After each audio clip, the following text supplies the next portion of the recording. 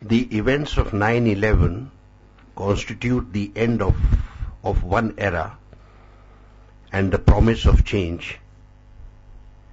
This is a dramatic assault upon Western hegemony and the leader and its institutions that have dominated our region. This is a domination that continued for 250 years. After that, the process of change did not take place peacefully.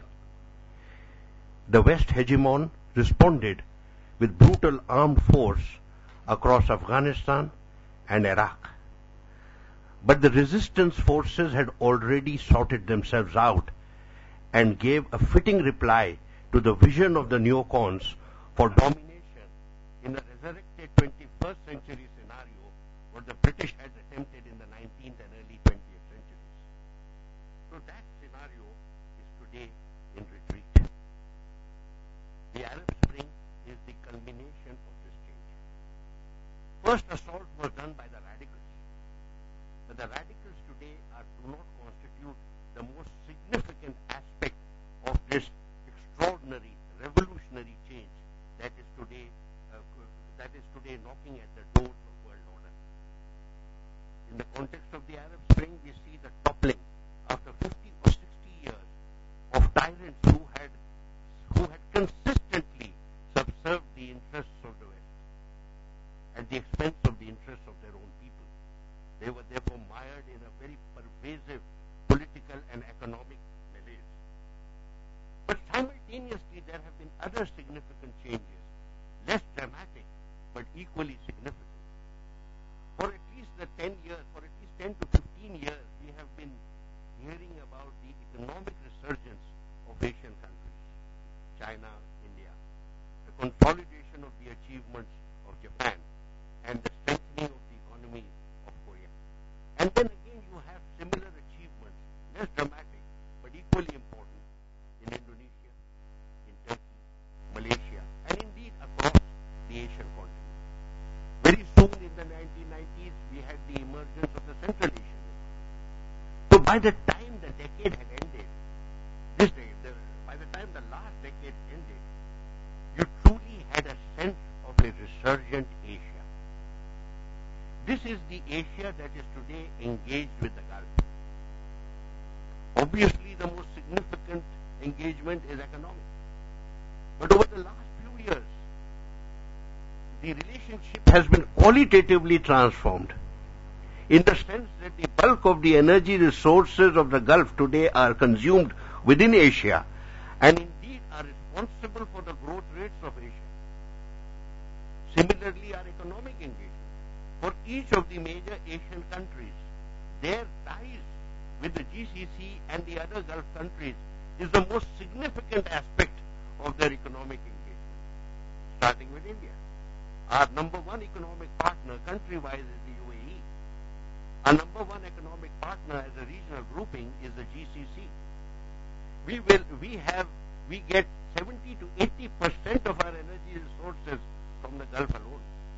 There are similar patterns to be observed which are available in the research and they are available in the public domain. We have beyond this a burgeoning political relationship.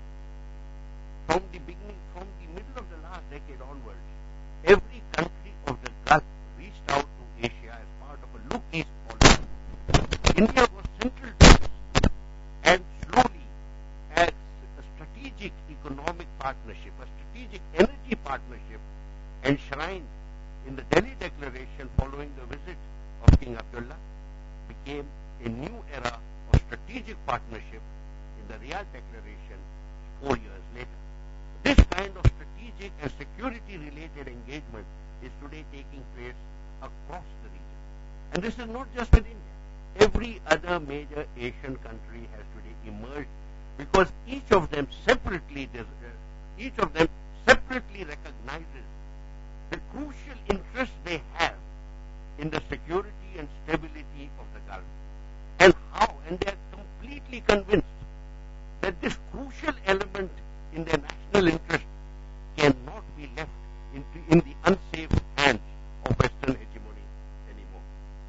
So therefore you have certain challenges. because every time you have a new scenario and you have to think new thoughts, it is extremely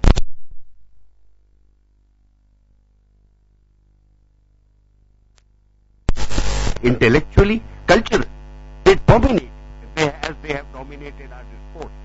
Asia has been systematically divided, so the sense of Asia that we had in 1947 withered away in front of the in front of the Cold War. Today every sub-region of Asia is divided and has contentions that are historic and that have been refreshed during the Cold War. So this is the most important challenge before us. How do you develop Asian consensus? How do you develop consensus on issues of national interest that you recognize separately but are not able to do so consensually? You have issues all across Asia. You have issues in West Asia between Saudi Arabia and Iran. You have issues in Northeast Asia between Japan and China. You have issues in South Asia between India and Pakistan. So this is a daunting task. This is a time where we have to think new thoughts. These thoughts, because this is a medium to long-term scenario, governments are not capable of this kind of long-term thoughts. It is something that has to emerge from academia. But this is the principal challenge. The second challenge before us is within the Gulf itself. The Gulf, for so long, for so many decades, used to depend entirely on the United States for its security. And in return for that security, subserve the interests of the United States, both in terms of energy, in terms of the interest of Israel, and in terms of their strategic interests across the region. When the Americans wanted to intervene in Afghanistan as part of the Cold War, their strongest supporters came from the Gulf and from other Asian countries. So this kind of strategic support was crucial, constituted the backbone of GCC and Gulf security. And if someone did not fall in line, then you had the fate that was meted out to Iraq and the confrontation that now persists with the Iranian authorities and the people. So how do you shape this challenge? How do you cope with this challenge? If you go to the internet and you press the two words Gulf security, you get 60 million hits. So everyone knows what an important issue this is. But this kind of challenge of how do you bring together on the same platform issues that have divided the Gulf over so many decades can be reconciled and given a new spin. The third challenge we have is what to do with the former hegemons, the United States. The United States is particularly difficult to deal with because it has no history whatsoever of an alliance, based on mutual respect and equality. It either has a subordinate whom it pushes around or it has an enemy. How do you make this hegemon compromise, dilute his aggressiveness and become part of a world order in which it can play a role that is constructive, that is not militaristic, that is not destructive? Because that is the first option that he exercises. Immediate option, military. And look at the price they have paid as a country and as a people. Then you have the challenge before the Europeans. In this entire seminar we have never discussed Europeans. And very often the European Union diplomats used to ask me, what do you think of our foreign policy? And very sadly the answer was, do you have one? They have been so self-absorbed. They have been so self-absorbed in terms of putting together, giving shape to their own entity, the European Union, that they have never played a constructive role which they have the potential to do.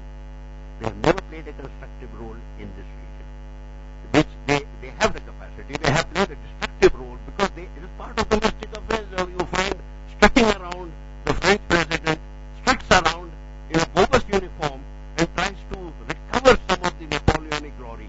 And we completely forget that Napoleon met his Waterloo.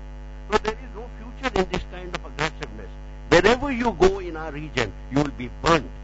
You have an opportunity to play a constructive role. There are new things that have happened across the region. The time to think new thoughts is now upon us.